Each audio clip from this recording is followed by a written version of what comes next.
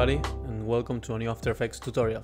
Today I'm going to show you how to create this bouncing ball with the squash and stretch effect. This is pretty easy to animate and it's also really fast as well, and you will get a really cool and fun result. So let's get right into it. So as you can see here, I have my reference composition with the ball animation.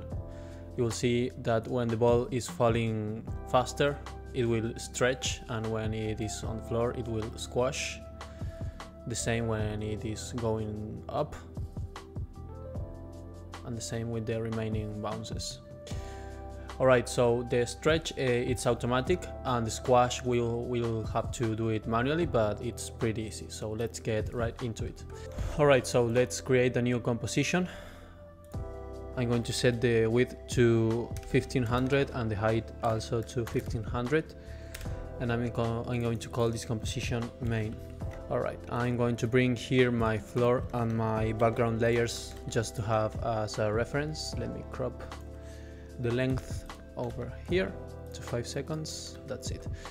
So I'm going to create a new ellipse that is going to be the ball, and I'm going to call this layer ball. Of course, I'm going to we have to make sure to have the anchor point set on the middle of the ball, just like that. And now we can begin animating the ball. So let me just align the ball to the middle. And before we start animating the position, I'm going to press P on my keyboard to bring the position value. We need to make sure that we have the two axes separated, because let me just show you, if we animate the position having the axis united, you will see what is going to happen. So I'm going to animate just really quickly, and I'm going to carve the path. And what we have to do is to set the keyframes when the ball is floating on the air. We have to set them with a little. We have to ease them, okay? So I'm going to press F. I'm going to select both keyframes when the ball is on top, and I'm going to press F9 on my keyboard. So you will see that the effect that we have is not the correct one, because the ball is also stopping there on the x-axis, and the movement on the x-axis is constant, so it doesn't have to stop. You will see that this is not a very realistic result. So we're going to split the dimensions like that. Again, I'm going to align the ball on the middle, and we're going to set the first keyframe on the Y position when the ball is on the top, and I'm going to move 10 frames and set the ball on the floor, and then I'm going to move 8 frames instead of 10, because the ball will be bouncing lower and therefore faster. So I'm going to advance 10 frames and then move back to move the ball up again, then move 8 frames, so it will be 26, and just going to paste the keyframe when the ball is on the floor again, and then going to repeat the same process for 2 or 3 more bounces. So now, instead of moving 8 frames, sorry, we are going to move 6. 1, 2, 3, 4, 5, 6. And again, I'm going to move the ball 6 frames again. 1, 2, 3, 4, 5, 6, and copy and paste the keyframe when the ball is on the floor. And now I'm going to move 4 frames. 1, 2, 3, 4. Move the ball up a little bit again. 1, 2, 3, 4, and again on the floor.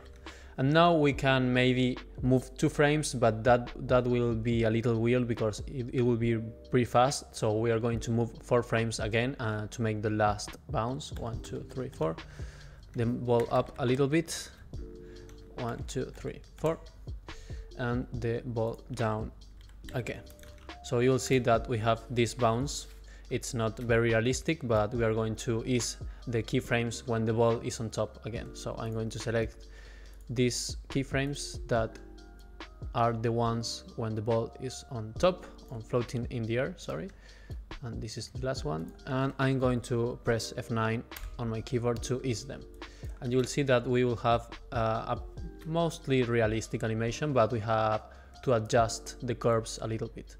So with these keyframes selected, I'm going to the graph editor and I'm going to pull and I'm going to adjust the curves so I have a little bit more of the so the ball will stop a little bit more when it is floating on the air. So you'll see that we have, maybe that's too much. I'm going to go back and adjust it a little bit less. There we go. So that's something I like. So now we have to animate the x-axis because the ball is going to come from the left to the right. So I'm going to set a keyframe on the x position and move. You'll see that the y position is moving along with the x position. So we'll move it right there. And then I'm going to step on the last keyframe on the y position and move the x-axis to the right. And you will see that we have here a pretty curve that indicates how the ball is going to bounce. So you will see that we have a pretty realistic animation. Something that I don't quite like is that the ball is stopping quite suddenly on the x-axis, as you can see there. So I'm going to ease this keyframe, sorry, with F9, and maybe I'm going to adjust the curve a little bit and move it a little bit to the right, like that. So the ball will stop right on the right. So now we have the position animation. Now we have to animate the squash effect, and we are going to make this animating the scale. So what we want to do is, when the ball is touching the floor, we want to make it smaller on the y-axis and a little bit bigger on the x-axis, so it will keep its volume. So I'm going to create a keyframe on the scale one frame before the y position touches the floor, and when it touches the floor I'm going to set the y scale to 65 and the x scale to 125. And we have to adjust a little bit the position because, as you can see here, the ball is no longer touching the floor. So I'm going to adjust it. And for the next frame, I'm going to move another frame. I'm just going to copy and paste the scale value when it was just normal. And we're going to copy these frames, select them and Ctrl C, and just paste them for the next keyframe when the ball is touching the floor. So you have to make sure that the middle frame on the scale is matching the frame on the y position when it's on the floor, and then again moving the ball a little bit closer to the floor and repeat the same process. Alright, so we have now the squash animation, so you'll see that when the ball is on the floor it will deform. So maybe on the last frame you don't want to squash the ball, so maybe just leave it like that, because if you squash it and the position stays the same, you will get this like the ball is going through the floor, and we don't want that, so just delete it. Perfect. And now we have our animation. Alright, so now we are going to add the stretch effect. For that we are going to use the echo effect. Just apply it and you will see that we have like a sort of stretch, but not quite. So we are going to make some adjustments. Alright, so we are going to change the echo operator to maximum, and then we want to set the echo time to minus 0.004. This is going to be the time delay between each echo. You'll see that it's pretty together with the original ball, but we're going to apply an expression now that what it's going to do is going to increase the number of echoes along with the speed on which the ball is moving. So when the ball is moving faster, the number of echoes will increase, so it will give the sensation that it's stretching and moving fast. And when the ball is on the floor, we won't have the echoes because the ball is not moving at any velocity. So I'm going to alt click on a number of echoes and then paste this expression that you will find on the description of this video. And this expression, what it does is exactly what I just explained. It just takes the speed of the Y position and generates a number of echoes based on that speed.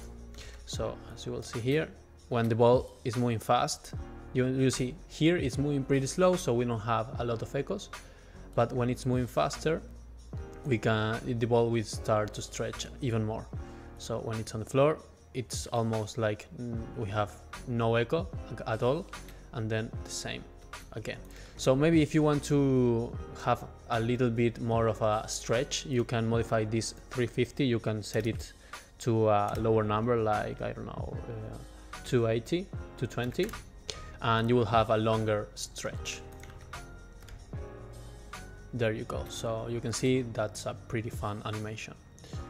Alright, so that's all for this tutorial. Remember that if you want the project, it is available on the description. You can purchase it through my Gumroad page, and you will also help me to support my channel. So I would really appreciate that. If you have any doubts or comments, don't hesitate to put it below, and I will get back to you as soon as I can. So I hope you like this tutorial, and see you on the next one.